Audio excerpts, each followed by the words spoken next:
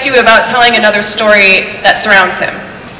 I mean, what excites me about Doctor Strange is what made him great in the comics, that he doesn't fight villains from this Earth or even from this universe, but from the multiverse and from other dimensions. So you get into all kinds of psychedelic weirdness, which this movie is going to.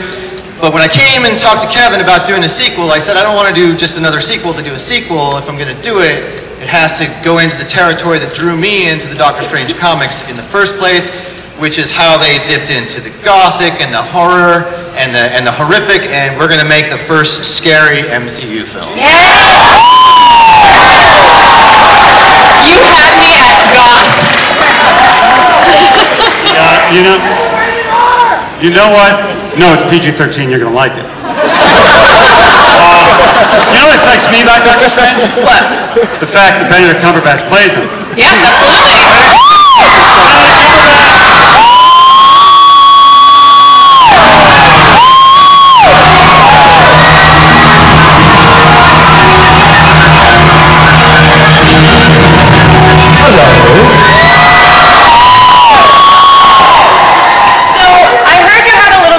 Planes, trains, and automobiles situation getting here to Hall H all during your birthday. No, I just did this. Because Hall H is so important. I feel bad that you did that. It was my birthday yesterday, and they I think you all know where I'm going to go with this. Yeah. Because it's non-licensed, we won't be sued. To you, happy birthday to you.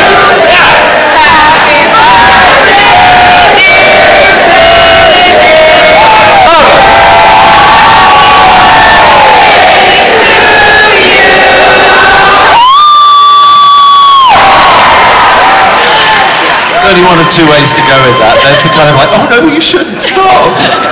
Just gotta take the love. So Doctor Strange has obviously gone through a lot, and his actions lead to the success of defeating Thanos. Yeah. And he's developed so much as a sorcerer, but also as a man. Yeah. So what's next for him?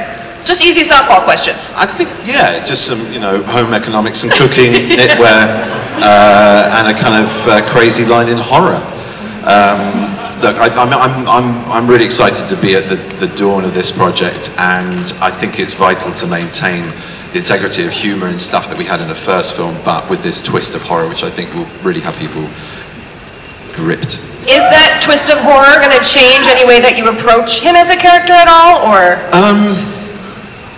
He'll be facing unexpected things. I think he'll be in a position, rather like the audience, of not knowing what's coming at him. There was a lot of authority to his character, I thought, in the Avengers iterations and even in Thor as well. So we're going back to kind of trying to destroy him a bit, I think.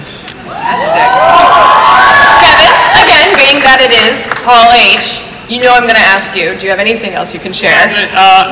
Not much, obviously, early days, but when you have a strong sorcerer, it also helps when you have a strong witch, and the Scarlet Witch is appearing in this movie alongside her.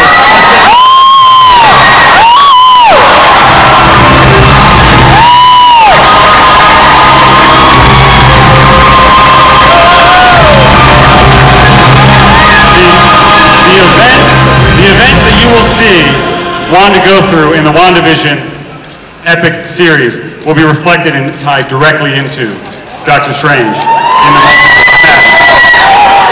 So, Elizabeth, thanks for joining us back on stage. That being said, is there anything that you can tell us about how your Disney Plus show will play into Doctor Strange and the Multiverse of Madness? I don't know if I could answer the how, but I think I'm really excited to be able to link one story on one medium and bring it into the features. We haven't done that yet, and I think that's super unique to MCU. And I think that might be the future, but I don't know anything. I really don't know anything. It's all still secret. Well, thank you guys so much for joining us.